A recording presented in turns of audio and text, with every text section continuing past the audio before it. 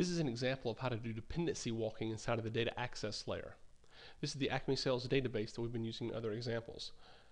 It is basically a copy of the Northwind database, so it's a customer order details database with other tables like category and territories and such. But we're going to focus on the customer to order details relationships. So inside of this database we have a customer table. The customer table is related to the order table by that relationship. If we find the order table, we'll see that it also has a relationship to the order details table. So these relationships have already been defined. So we generate the model, and these relationships can be walked in straight code. So I have already written this. So we come here, we build it, everything builds. Okay, the first line, we're going to select exactly one customer by its primary key. The customer has a primary key that's an integer, so we're just going to assume that there's a customer 1, and we pull back a customer with a user ID of 1. Okay, assuming that comes back and is not null, we could walk to the order list. Now the reason this is an order list is because there's a one-to-many relationship from customer to order. So this one customer has many orders. So the code knows that and actually generates an order list. Now that list could have 0 items in it, of course, but it will always be an instance of a list that it does exist. It will never be null.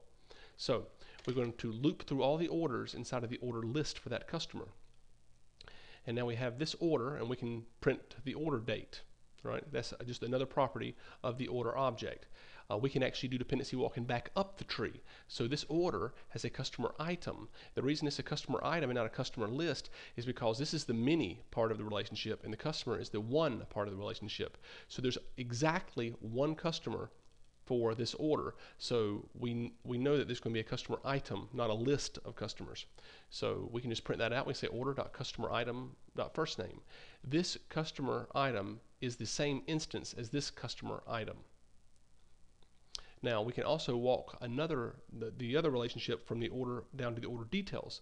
So now we can say for each order detail in the order objects order detail list. Again, for the same reason, this is a list because there are many order details for every order object, and you could walk back up the tree if you wanted to. Detail.order